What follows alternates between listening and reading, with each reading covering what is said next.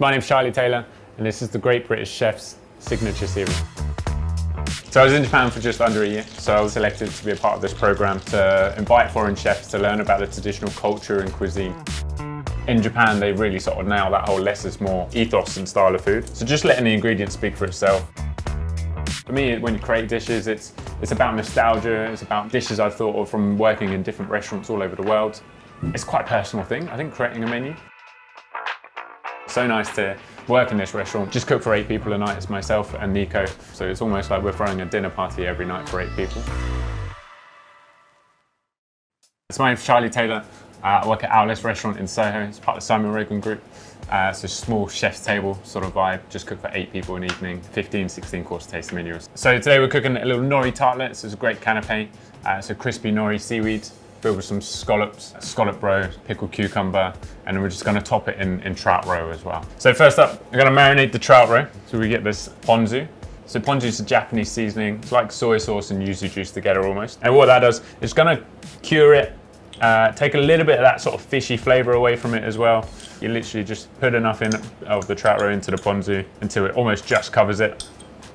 Give that a little stir. And that Trout Roe is going to really soak up the ponzu and cure it as well, give it a nice pop. Roe's marinating. Next up, we're going to hit the scallops.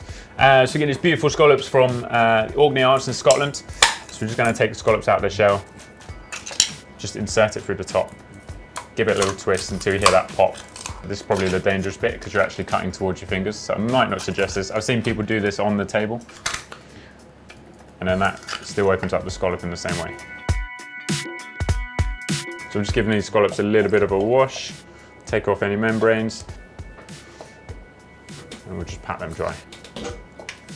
So we're actually going to use the roe or the scallop as well.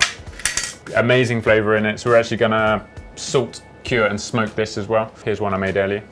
So you see the sort of difference between the two. It's almost in the style of butaga, that Italian cured fish roe. It's a nice sort of natural way of sort of seasoning for that as well.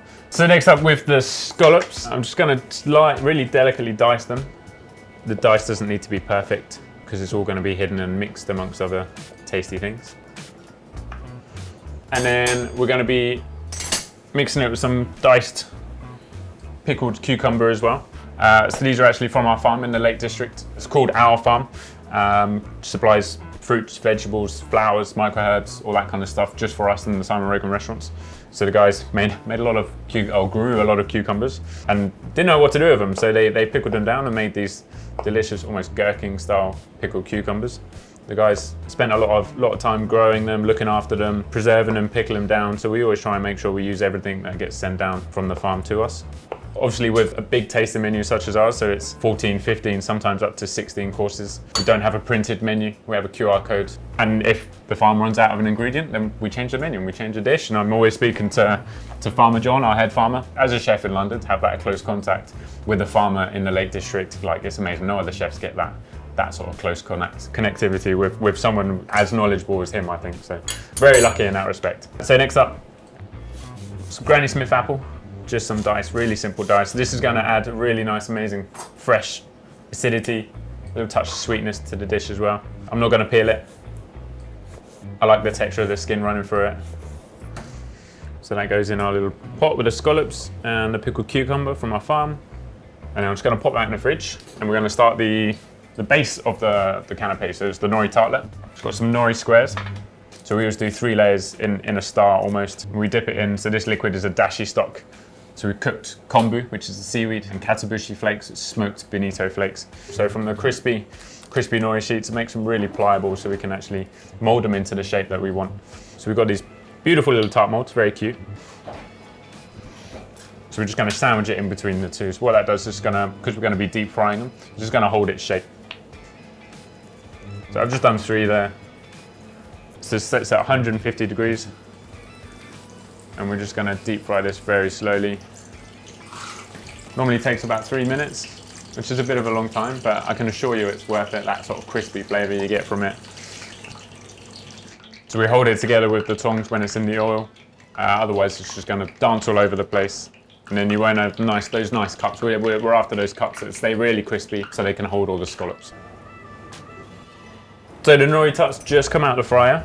They're still a little bit pliable when they're warm. So they've just crisped up. And they look nice. They look, I mean, they've crisped up. They do look nice, but we're just going to smart them up a little bit further. And we're just going to run the scissors round just to really sharpen up these tarts. So now we're assembling the canapé effectively. So we have the scallop mix to get it out of the mix up, so you get a nice even distribution of the apple, cucumber, scallop. Hit that with a little touch of salt. And then a little touch of rapeseed oil. So this is a raw rapeseed oil from Dutch's farm. And we've got some shiso cress as well. That again is grown on our farm. It's a Japanese mint effectively, but just a lot more fragrant, a lot more intense. And then we have our Scallop Roe. So we're just gonna grate some in, and it's amazing color. And for me, it makes sense, right? To season the scallop with more scallop instead of too much salt. Give that another little mix. And now we're assembling. So a good mixture of the apple, cucumber, scallop in there. So you want to make sure you've got a little bit of everything for this little bite. So there's texture, certainly different flavors in there. The acidity from the pickled cucumbers, the fresh sweetness from the Granny Smith apples, and the scallops, amazing sweetness from the scallops as well. And then sort of a really vibrant, fresh tones from the shiso. I mean, so that's a delicious flavor bomb as it is, but we're just going to amplify it even further with some of the marinated trout roe. So you can see after that marination, this trout roe is, the eggs have come really firm, really vibrant in each of their own little bites. So I'm using trout roe just because I think it's an amazing product. The texture it lends to this bite really amplifies, and it just gives a completely different texture. Visually, it looks amazing as well. But first and foremost, flavor for me is always up there. And then again, just to top it off, we get another variety of shiso cress. Again, this is grown on our farm in some polytunnels, just for a little bit of flair on top. So here we have a great little snack, crispy nori seaweed tartlet with Orkney scallops, some pickled cucumber, some Granny Smith apple, and then some beautiful marinated trout roe, so that great pop in it as well.